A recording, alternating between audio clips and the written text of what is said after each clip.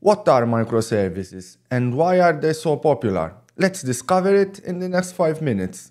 A microservice is an application responsible for a subdomain within the context of a larger system. Imagine developing a software system for a large online retail business. We could have a microservice focus on the management of the user accounts, while other components would cover other areas of the business like product catalogs, order, etc. The main goal of a microservice architecture is to be able to develop and operate independently the different services within the system. As a result, an organization can employ multiple teams and assign each team to a specific domain or feature. This way, rather than implementing features sequentially, we can parallelize the work and reach our targets in a shorter amount of time. By deploying services independently, we can optimize the utilizations of physical or virtual resources.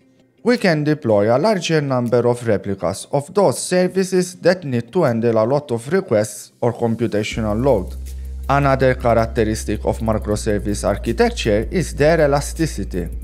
Our software system could experience spike of traffic because of a sale or a particular event, to which we can respond by adjusting swiftly the number of replicas serving requests.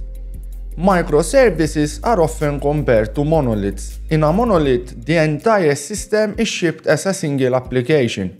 All domains are implemented in one codebase, and it might be difficult to introduce new teams and keep code ownerships and responsibilities well defined.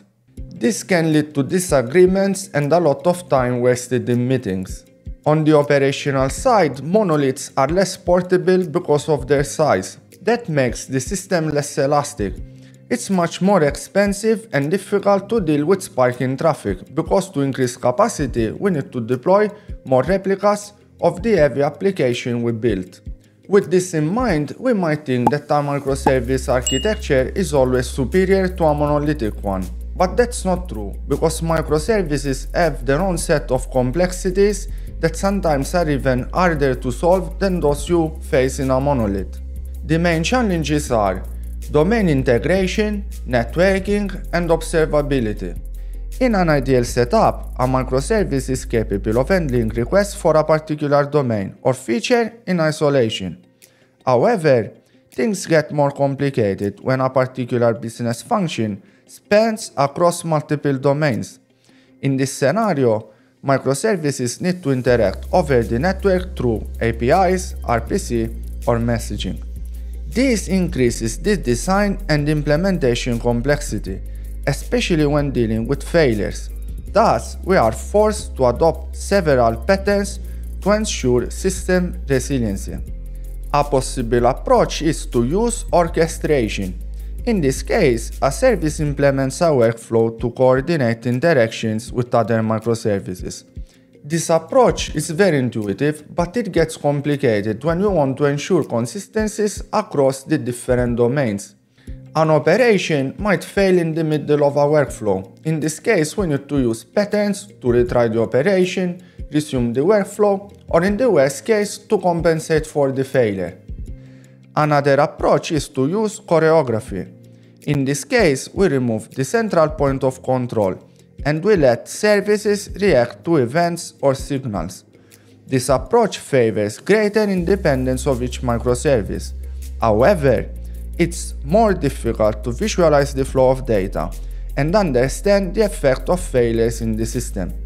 This is because there isn't an explicit relationship between the different components. From an operational side, microservices are even more complex. It's much more easy to deploy a single or possibly two instances of one monolith vis-à-vis hundreds or thousands of services. The reason why the popularity of microservices increased in the last year despite the challenges, it's because of the rise of solutions and technologies that reduce the barrier to entry. Kubernetes, containers, and the entire cloud-native landscape have been instrumental to the process, since they democratized the management of isolated workloads and solved issues like persistence, networking, CI/CD, and many more. As you can see, the full CNCF landscape is incredibly vast. In conclusion, when should you use microservices? In my opinion, microservices are fit for those scenarios when you need to build a large system, possibly with the help of multiple development teams. The level of expertise required to build a microservices system is way higher than the one you need to build a monolithic application. You need to make sure that you have the right resources in terms of skill set and finance. Microservices are very expensive. On the other hand, like an expensive car, they are able to deliver superior performance and scalability. If you enjoy the content, like and subscribe. You can leave questions in the comment section below. It motivates me a lot. Thank you and see you next time.